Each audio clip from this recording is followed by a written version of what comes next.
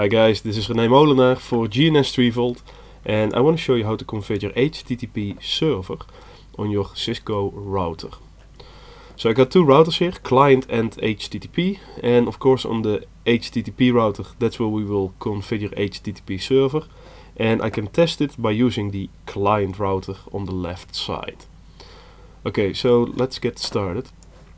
And the first step is to enable HTTP server and make it serve files from the flash.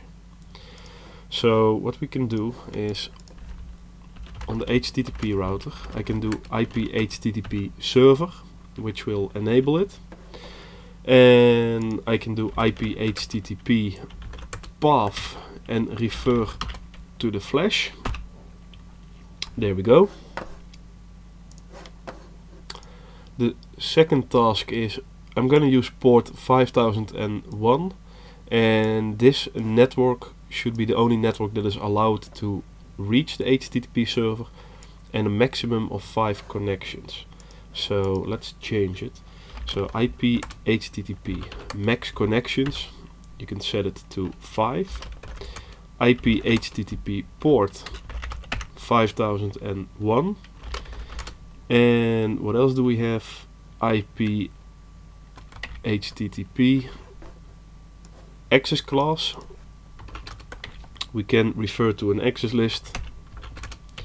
So access list 1 permit this network, and this is now the only network that is allowed to reach the HTTP server. Okay, so we changed the port, I used an access list, we changed the maximum number of connections to 5. Alright, the next step. Users should authenticate, username vault, password safe.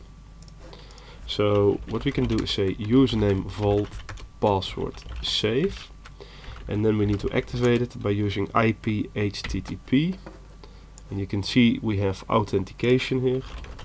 Authentication, and then we will use local, because local refers to the local database with usernames and passwords. Okay, so that should be it. So let's give it a go and see if it's working. So what I need to do, let's check the flash.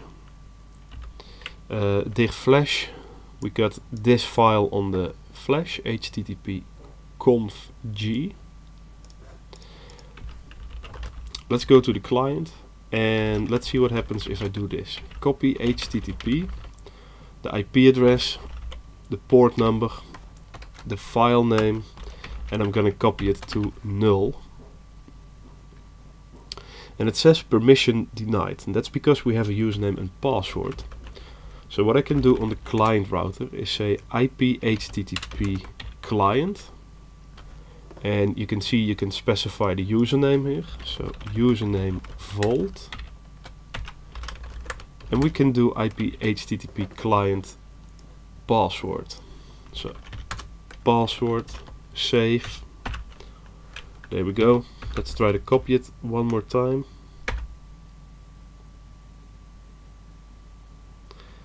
And it still says permission denied, and that's rather interesting because that's not what I was expecting. The access list is okay.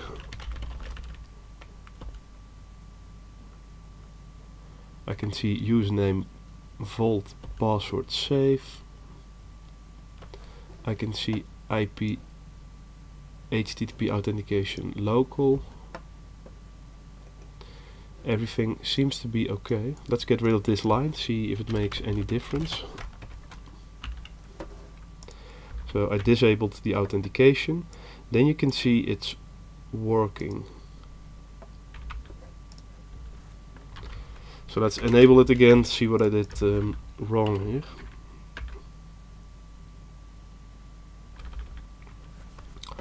Permission denied. Let's do a debug.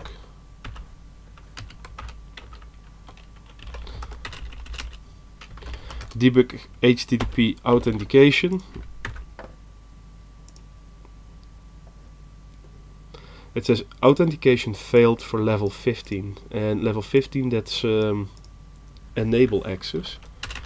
So maybe I have to change it. So username vault, password safe, and we can change the privilege level. So username vault, privilege level 15, password safe.